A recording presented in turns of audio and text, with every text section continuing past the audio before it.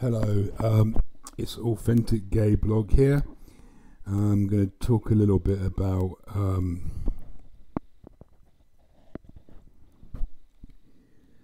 complex post-traumatic stress injury and suicidal ideation. So I have both of those situations, or I live with both of those issues, should I say. Excuse my voice and breathlessness. I have heart failure, or I'm in heart failure, so it gets, sometimes it's worse and it's not so good at the moment, partly because of a lot of stresses in my life. So to give you some kind of context of where I'm at, the last 3 months I've had a wasp infestation where I live. The pest control people came out 4 times, and it's been going on 3 months, 4 times to kill various nests. In the last week, so from last Tuesday to this Wednesday, I had over 200 wasps in my kitchen. And as you can imagine, that is quite stressful. Also have various medical things going on. So I've got a condition called neurofibromatosis, which is these things here. Google it, I suggest, if you want to know about it. It's too complicated to explain, so don't ask any questions in the comments because it is very complicated to explain. So anyway, I've got over 200 of these throughout my body. One here is due to be removed. There's another one which is close to my kidney or liver on this side. Another one that's here somewhere that is causing issues. So I've had 2 biopsies on this one which have been inconclusive, and they planned a 3rd biopsy, and they also plan to remove the one here which they had biopsied last year and has got unusual cell activity, so they want to remove it. Important, okay? So I try to organise so that the biopsy and the surgery here could be done at the same time, and hopefully this one here as well, because when they said they were going to do the surgery on this one here, they were going to go keyhole that way in to get it out and remove it and take it out, because it's close to the bowel and it's close to something else as well. So they're going to do it through keyhole surgery. That's what they told me in the consultation. That's what they told me in a phone call 2 or 3 weeks ago.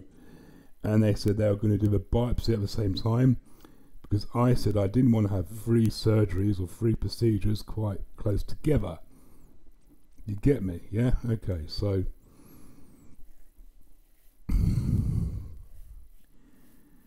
that was all going on. So there's all these things going on.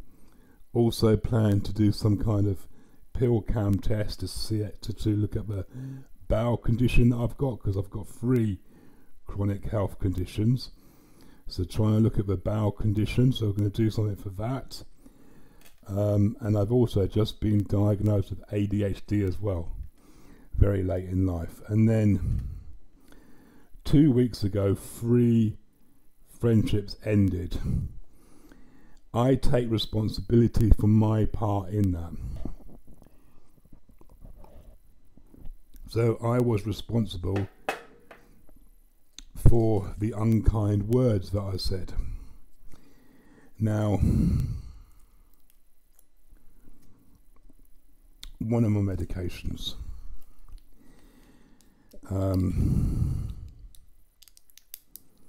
I said some unkind words about an individual. Now, whenever I say unkind words about somebody, it's either because I've been A, provoked, or B, triggered, or C, both of those things. So I said some unkind words in response to something on a post on Facebook and a comment about that, and I removed that person from my feed so they didn't have to see my negative Facebook comments, and I removed them from my feed.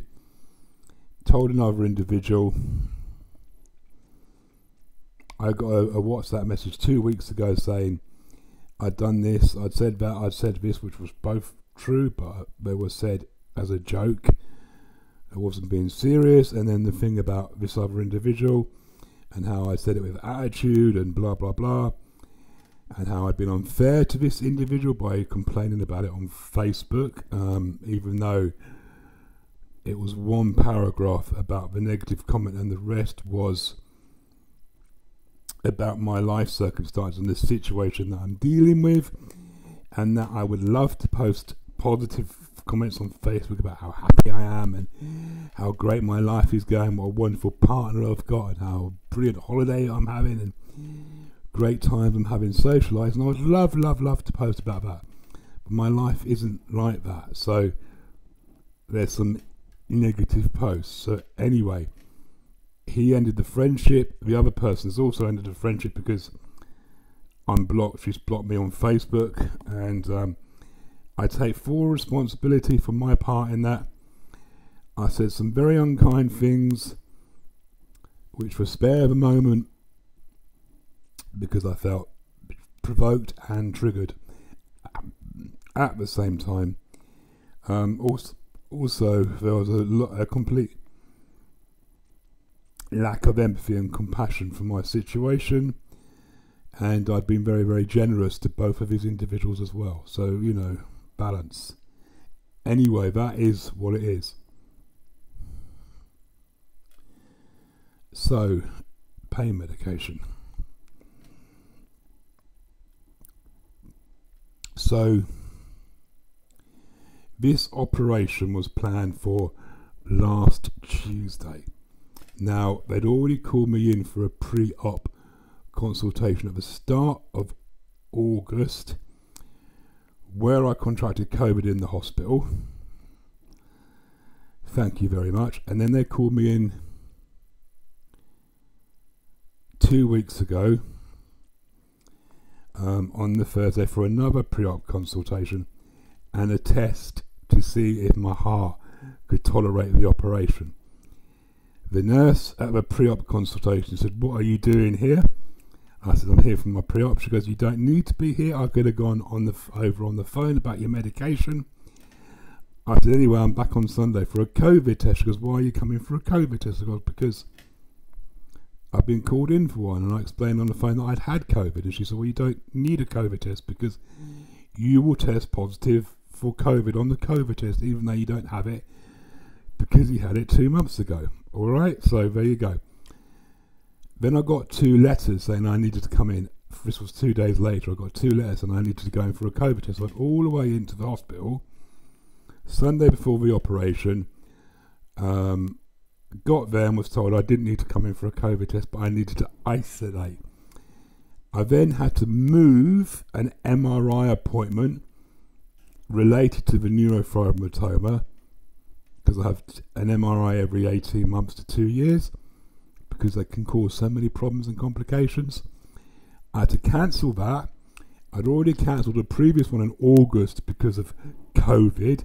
It meant I would be taken off the list and removed from the list of scans and have to go back to the beginning again. I was due for the pill cam test for this week. I cancelled that because it had explained to me about the surgery and the stomach and things like that, and as this is going into the bowel and the intestine, I cancelled it. I get into the hospital on the Tuesday, and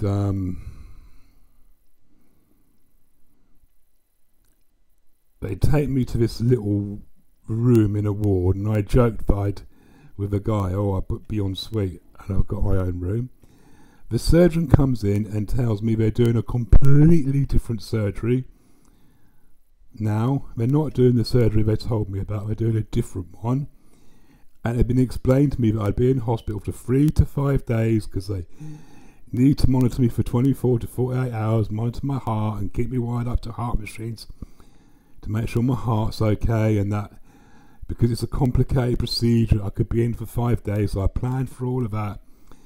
And then they said they weren't doing that surgery. They were going in here, making an incision here, and they might remove the wrong one because it's too close together. And I was overwhelmed because I'd made plans and stuff of that.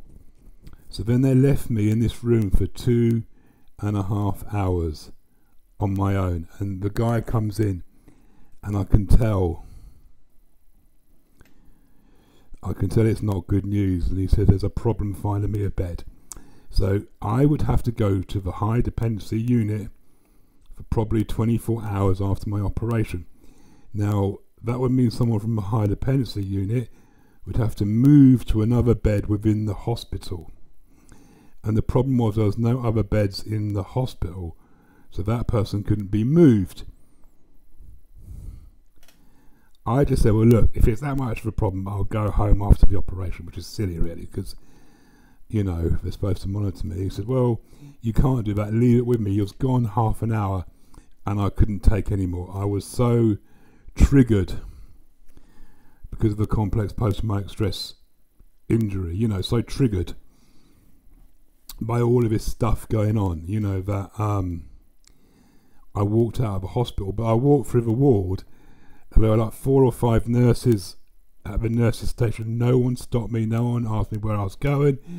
No one questioned why I was leaving. I walked out.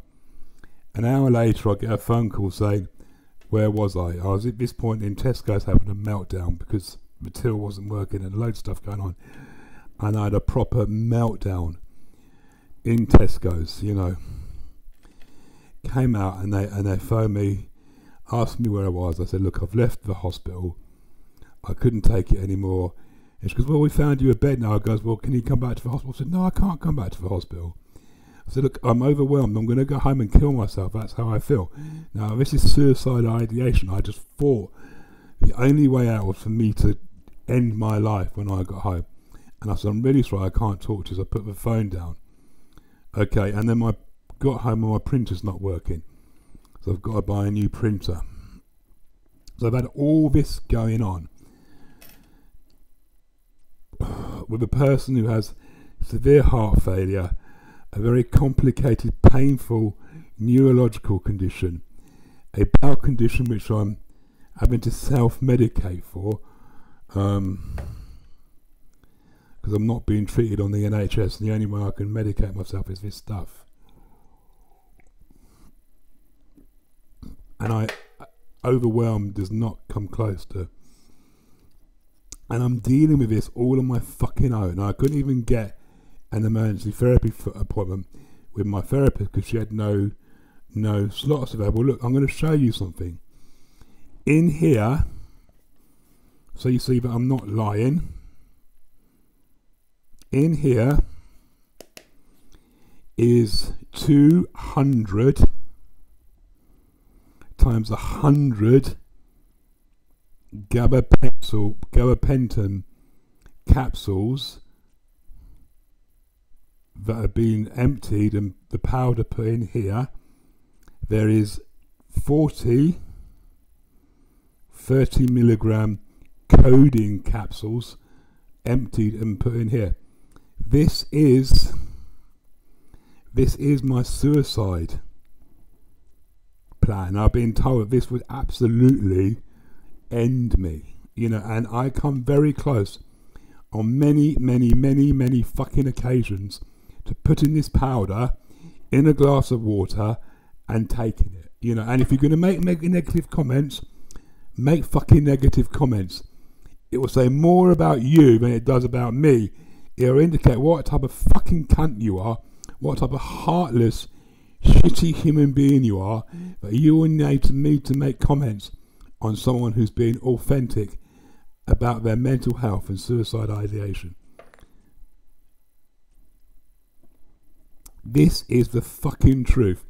And if you have suicide ideation, you are thinking, I am thinking about suicide on almost a daily bloody basis.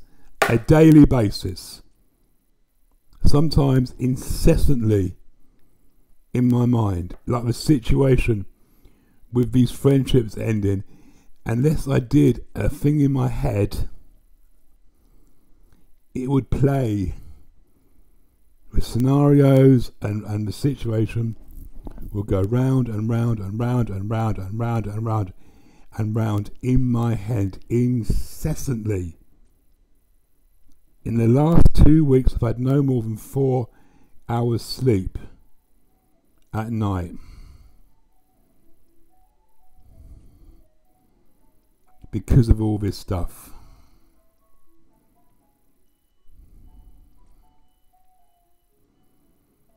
I didn't ask for my childhood to happen. I didn't ask that when my brain was developing in the first 5 years of my life, I didn't ask for it to develop in a completely different way to a normal brain.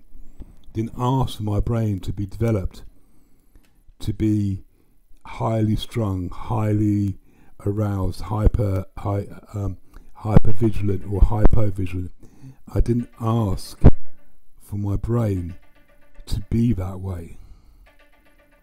It developed that way due to external forces on me.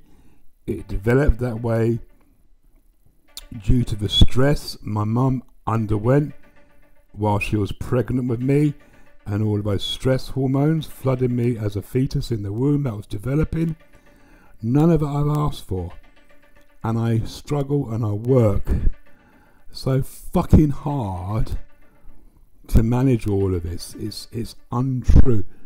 Now, if I was able to use all the energy that I put into just fucking existing, just living, just existing on a day-to-day fucking basis, maybe I would have been a lot more successful in my life.